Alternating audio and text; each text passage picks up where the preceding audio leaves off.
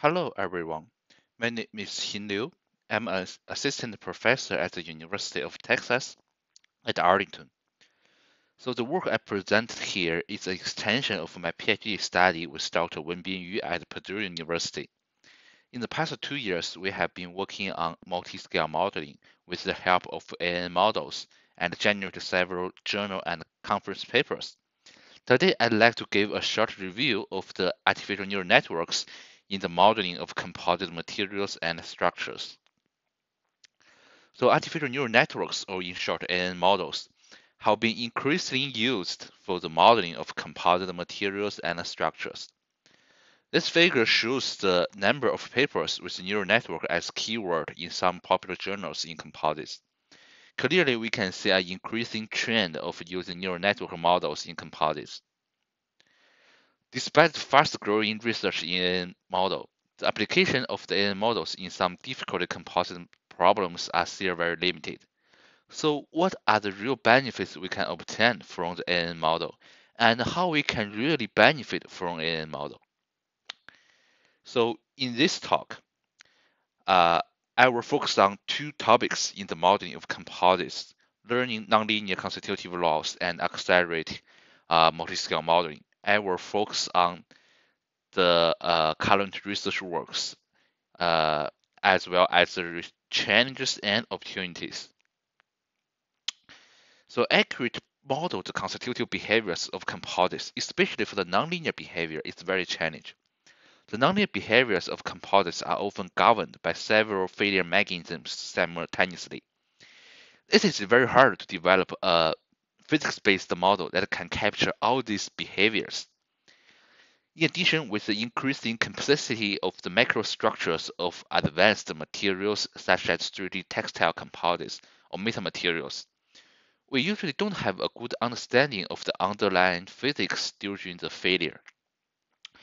However, we can still perform experiments, and we want to apply ANN to the data to discover the unknown physics that has not been discovered or even cannot be discovered by human beings.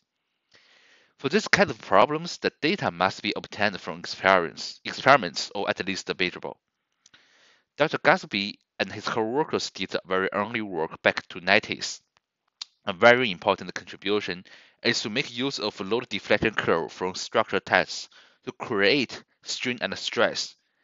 What we can obtain usually from the experiments are the force and displacement.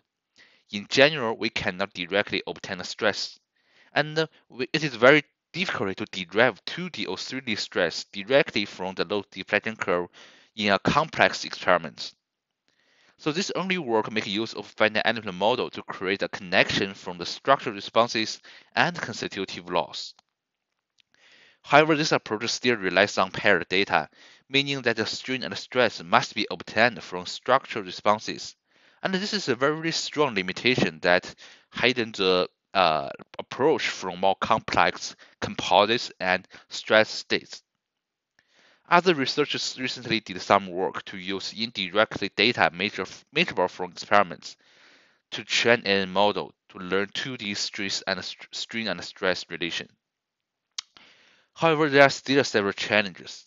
Still, we usually don't have enough data from experiments for the 2D and 3D stress.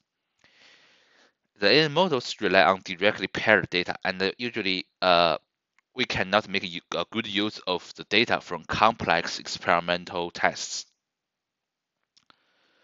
So one opportunity is to combine the AI model with the physical models. So this is the common approach. The AI input and output either directly obtained from experiments or can be simply derived from experiments. This is why the ANN discovered constitutive laws often use data from simple setting experiments. If we can make use of the physics-based model, actually we can potentially make the data from complex experiments. And for example, the end output may go to another physics-based model to predict some values that can be measured from experiments. In this way, first, we can extend data availability. Second, we implicitly force the physical constraints in the model, and this would be the hard constraints. Third, it enables us to solve more complex problems, such as the multiscale modeling problems. For example, we can learn the interface constitutive laws based on the measurable data from coupon tests. There are already some works in this direction, and note in this table, the real input and output of the AN models are not measurable. So another important application of AN models is multiscale modeling. In fact, most AN models in the current literature are developed for accelerating multiscale modeling in a broader sense. In general, the a microscale model is used to represent the constitutive behavior of a material point at the cost scale. Nonlinear analysis will be performed at the microscale for each material point at the cost scale in each step. Clearly, this computational cost is impractical for the real engineering design and analysis of composite structures. Therefore, AN models are used to replace the micro-scale modeling, and the AN models will be trained based on the data from a series of offline simulations at the micro scale. Such models have been developed for different constitutive behaviors, such as elastoplastic, viscoplastic, hyperelastic, damage, and traction separation laws. In general, the AN accelerated modeling can be summarized in three major steps. First, obtain data. Generate data from a series of subscale modeling, and then train the model. Some pre-processing need to be done for the training data, and we need to tuning the hyperparameters to get a better surrogate model, and then check the results. And the third step is to implement the trained model into the finite element software, usually through a user-defined subroutine. So the major challenge is still the computational cost from simulations.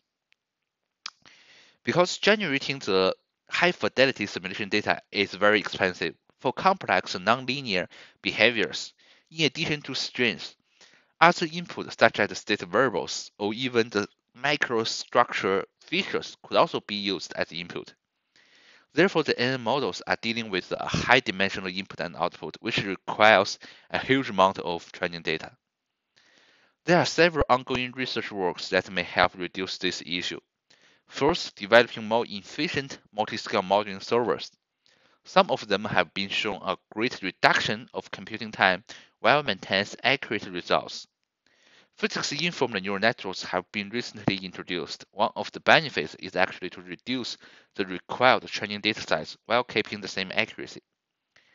Using reduced order models to generate data for training will provide a great computational efficiency. We may also want to combine the data from high fidelity and not very high fidelity models, which is actually the multi-fidelity model. Of course, we can implement the more advanced models, such as the convolutional neural network, recurrent neural network, or a combination.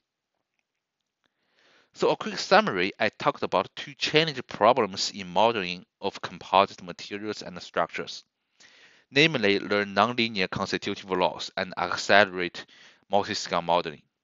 In short, one feasible way to handle current challenges is to couple AI models with different elements and information from physics, data science, and experiments.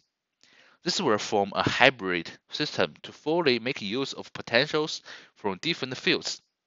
Some recent directions that may be of your interest. First, multiscale inverse modeling of nonlinear constitutive laws, which will enable learning constitutive behaviors based on the coupon and structure tests. Second, generate data in a more efficient way or reduce the data size to lower the computational cost. Third, bring physics into AI models and add physical interpretability. Models such as physics-informed, constrained, or guided AI models will be great helpful. Last but not least, AI models also have a great potential in manufacturing simulations of composites. I also listed the reference I used in this presentation, just for your in case you are interested. With this, I will end my presentation, and thank you.